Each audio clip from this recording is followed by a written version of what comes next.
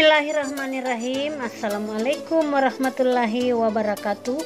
Halo para sahabatku di mana saja berada, khususnya para subscriberku. Selamat bergabung kembali. Salam sapa dari channel kami.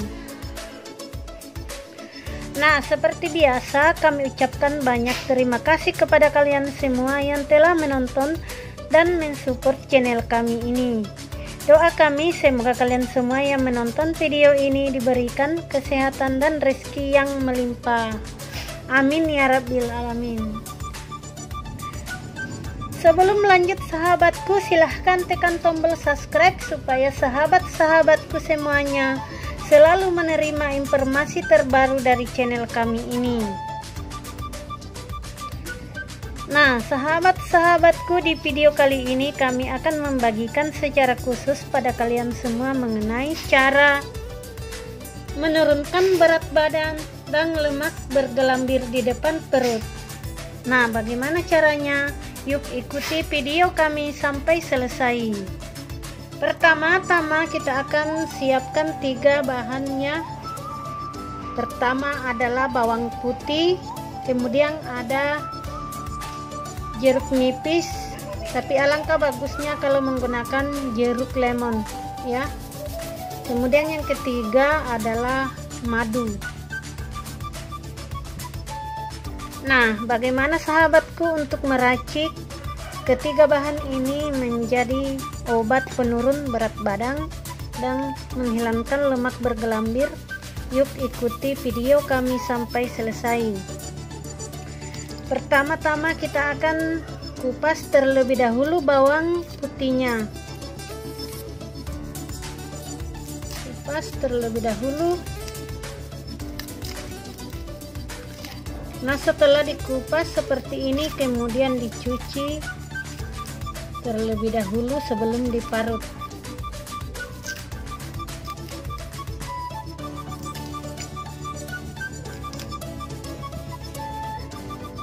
Nah, ini dia bawang putihnya sudah dikupas, kita akan cuci terlebih dahulu.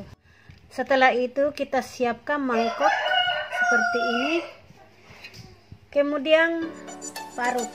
Bisa menggunakan parutan keju ataupun parutan kelapa. Sahabat, ini bukan kotoran ya, ini bekas kunyit. Oke, setelah itu bawang putihnya diparut.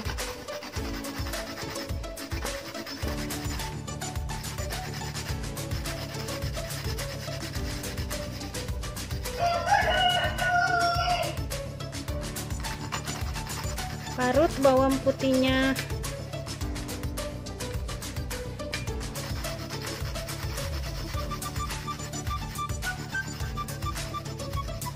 Ini sudah diparut.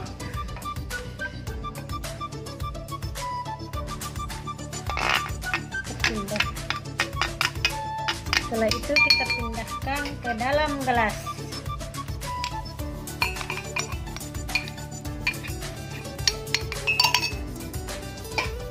Bawang putih ini sangat bagus untuk menghilangkan lemak-lemak pada perut ya.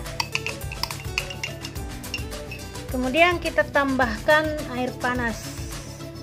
Setelah itu tuang air panas. Nah, seperti ini.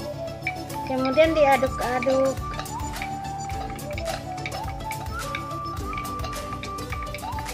Ini diminum ya beserta ampasnya. Kita tunggu hangat-hangat kuku terlebih dahulu. Nah, setelah sudah agak dingin ya, kita tambahkan jeruknya ya. Bisa menggunakan jeruk nipis, tapi alangkah bagusnya kalau jeruk lemon. Segini saja.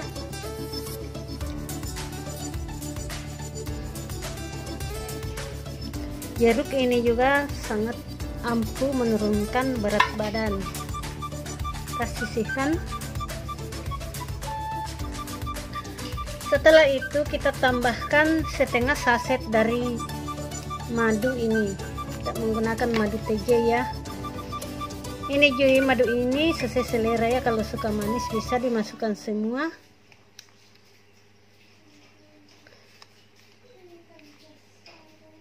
Tapi madu ini alangkah bagusnya kalau menggunakan madu asli ya, dari hutan. Masukkan, lalu kita aduk-aduk.